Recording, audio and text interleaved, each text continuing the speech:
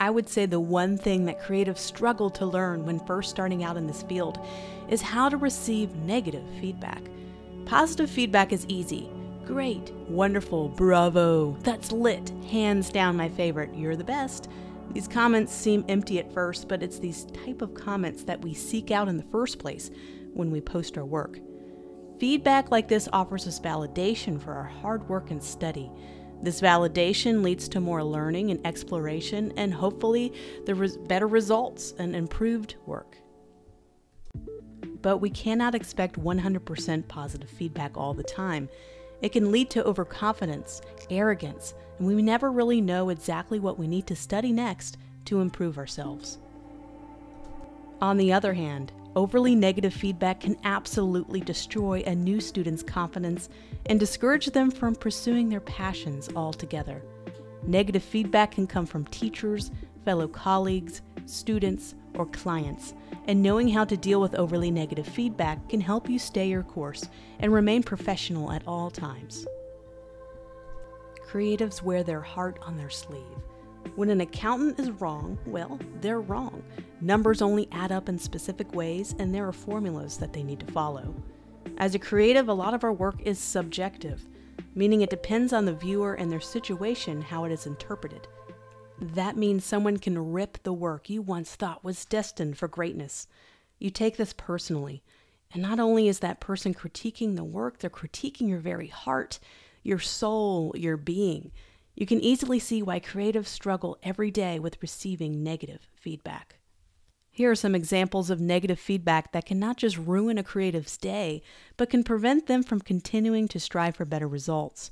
Unfortunately, these examples are modeled off real-world examples seen on social media comments. This looks like word art. My 5-year-old can do better than this. This post is a waste of my time. Your content sucks. Please stop trying. This made me laugh so bad. What do all these overly negative comments have in common? They never really list a why or list ways for a person to improve their work. In fact, these are not critiques at all, just slander, in my opinion. That means they no longer need to be taken seriously. Without giving a reason, they are just hate mongers and attention seekers and have issues with their own self-confidence. To correctly critique a creative work is to take the time to analyze the work and then provide specific steps for improvement. If there is no improvement they can make, which is rare, then list a reason why they think it's good.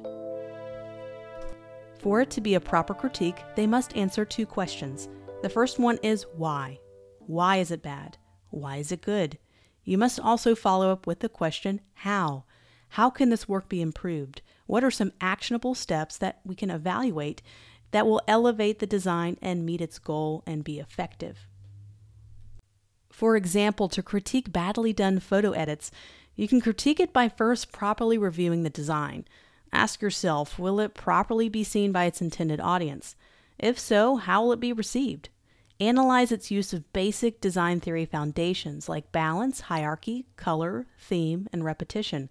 If it breaks these rules, then does it break it intentionally and with purpose to drive a reaction from the viewer? Lastly, what is the goal of the design? And is it meeting that goal? Once you analyze the design, you are now ready to answer 2 questions of why and how. Let's review the why. While we answer the why, we are also giving advice on how to make it better.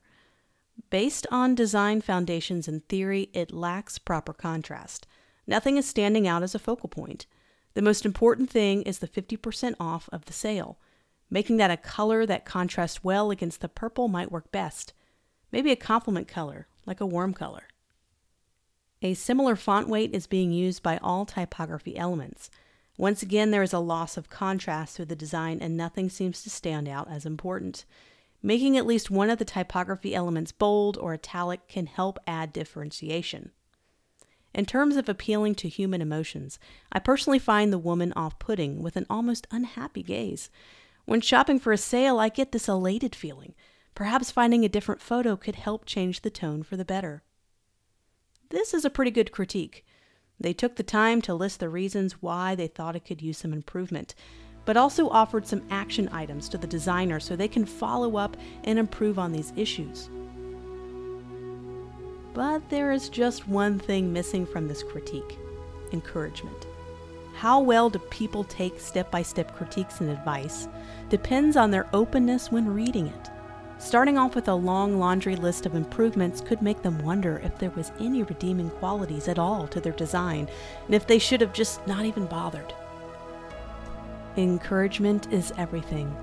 I almost always lead with something positive before launching into feedback and critique. It could even be that you're just glad they are trying something out and appreciate their effort in trying to get better. Most of the time you can find at least one redeeming quality or positive to focus on. We have all talked about how to write a great critique, but what about receiving one? First of all, when reviewing a properly done critique, we must think of several things. Number one, you are learning and growing, and almost everyone has something they can improve upon. After 20 years of graphic design, I still make mistakes. After creating a design, I may go back just 1 week later and make vital tweaks that can change it for the better. No amount of training will make you perfect. That naturally leads to the second thing. Being humble is a skill. Humility is present with some of the most respected authors, painters, and creators of our day.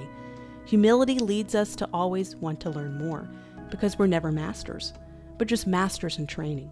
Humility can be hard in some countries where being the best is favored over being humble. My country, the United States, for example, is very much an exhibitionist type country, where your net worth and how many followers you have is seen as an important status symbol. Number 3, people are not always mature in the way they handle their emotions. People get angry, violent. They may not always have had positive instances in their life to look upon. They may struggle with mental health issues, and they may be grieving the loss of a loved one. We never know what people are going through. They can easily take this out on you when you post your project. Make it a practice to only take seriously those who properly answered questions of why and how when giving feedback. And you can tell they took the time to give you a proper critique. Everything else, especially hate, it's just noise. Number 4, never be afraid to post your work or send it to a client. Being a little nervous is healthy, but being afraid is not. Never fear negative critiques. Be open to how they can make your work better. Above all else, be professional in your response. I could write a lesson on just this point alone. How we respond to negative feedback is critical. Always take an hour, sometimes even a day break before responding to a comment or client email that got you a little bit angry or sad inside. Being professional and taking the high road, especially with client work, is a sign that you're mature and ready to take on more complex projects, tasks, and even manage others. I can tell you the story of how I emailed back a client in haste after receiving a lackluster response from my new brand design. I spent 10 hours coming up with just one concept, and I thought it was strong and well suited for the company. I expected a few praises and maybe a few exclamation marks with the words, "Wow!" What I got was almost nothing. I got, "This looks nice, but not really feeling it. Let's explore other options." "What other options?" I explained in my head. I started to write back the client in a fast pace. "Dear client, this is my best option. I've spent time curating what I think is the direction I think this company needs to go in. I believe my concept deserves another look." Asking the client to take another look at a concept is not a bad idea, but the curt and quick manner in which I almost demanded a second look is not professional, and it could have lost me the job. Thank goodness I never sent it. I went and got a cup of coffee, talked to my partner, and decided to meet with them again to discuss different direction. In the end, that client pushed me to create something I was really proud of and that made them happy. It did use some elements from the design that they did not like, but incorporated entirely new ones I would have not considered before unless I was humble enough and allowed my client to have some feedback and some back and forth conversation with me about it. With over 300,000 students over the last few years, I've had some time in the public eye. I get messages often with some pretty negative critiques. I once received one about how my Facebook group cover photo looked immature for someone who had so many students, and they were disappointed in it. I have to say I was not professional in my response that day, and I replied with a very sarcastic short message. They were a bit shocked and wanted to know why I responded to it so unprofessionally. A day later, I was totally mortified. I could have handled that a lot better. I let my first response and emotions take over. Time always helps when responding to negative feedback, especially when we take it personally at first.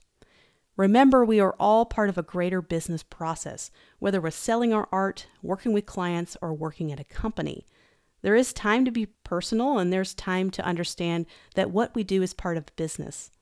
It's hard for a creative to separate their passions from their business, but it's something we all must do at times to be able to be open to professional responses, move forward, and have feedback. I hope you enjoyed this lesson on receiving and giving feedback. I have a rather large student Facebook group, and in this group, some people have faced unnecessary and improper critiques and feedback. The good news is most of the interactions have been incredibly rewarding, valuable, helpful, and encouraging. In a lot of design degree curriculum, giving critiques is part of the program. In a lot of design degree curriculum, giving and receiving feedback is part of the program. I wanted you guys to understand the basics of positive, constructive critiques so you can help others, but also help yourself to be more open to improvement and growth without ever feeling inadequate.